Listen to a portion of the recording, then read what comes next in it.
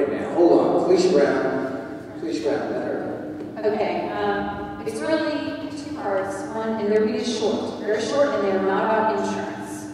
Okay, the first one, I just wanted to say, I'm a member of AMTA and ABMP, and I love both organizations for different reasons. But I wanted to just tell you guys, when we're talking about, like, people are saying politics, you gotta get involved, you gotta vote. I just wanted to share that in North Carolina, because of our AMTA North Carolina chapter, we were able to keep North Carolina from passing sales tax on massage therapy.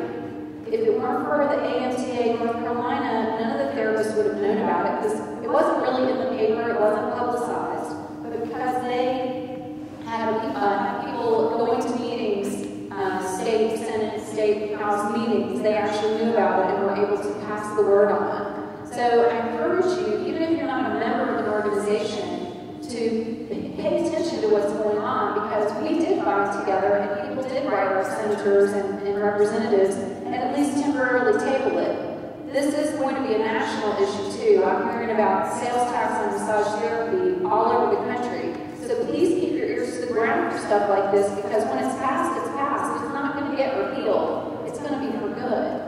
And so my tiny question, you don't have to answer this very long, I just want a general answer, but it's for less. And that is, I know that AMTA is really involved politically with lobbying and licensing and stuff. And someone recently asked me, well, what does ABMP do? And I haven't been a member as involved or as long, I didn't know what the answer was. I felt kind of embarrassed. So just generally, what does ABMP do on that legislative, cover our back sort of level?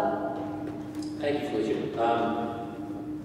ABMP has been, I've been with the organization since 1994. One of the reasons that, one of the tasks that I was tasked with when I was hired was to oversee our government relations program. About 4 years ago, we had hired a lady by the name of Jean Robinson, who's the government relations director for us. Some of you who have worked on legislative issues in your state may know of Jean already, or have had an opportunity to work with her. And depending on what side of the argument you're on, you might think she's fantastic, or you might think she's a real pain in your rear end.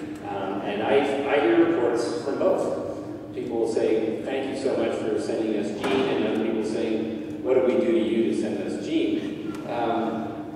We've been involved in legislative activities, in many cases, side by side with AMTA, in some cases on the other side of the fence with AMTA, since I've been involved. And more often lately, we've been working together. We've gotten to a really good place being proactive and working on, for example, the state of Illinois is in the process of now accepting the emblems we had in the past. That was a joint effort between the leadership, government relations folks on AMTA National and Jean. Anybody who's in Kentucky is aware of the work that's been done to get the emblems accepted there, as well as some other changes in the legislation.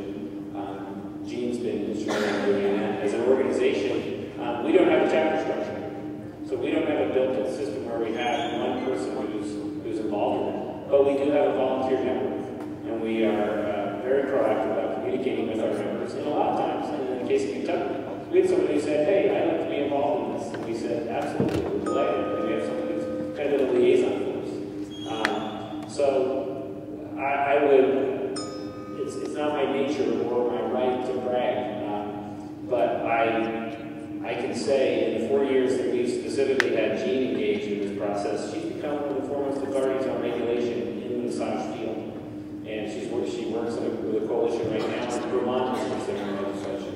She's worked with Montana, she's worked with California, she's worked with the changes Wisconsin just changed from title protection to a practice act. She was instrumental working on that. She essentially ran the process that got Colorado state regulation in the past year.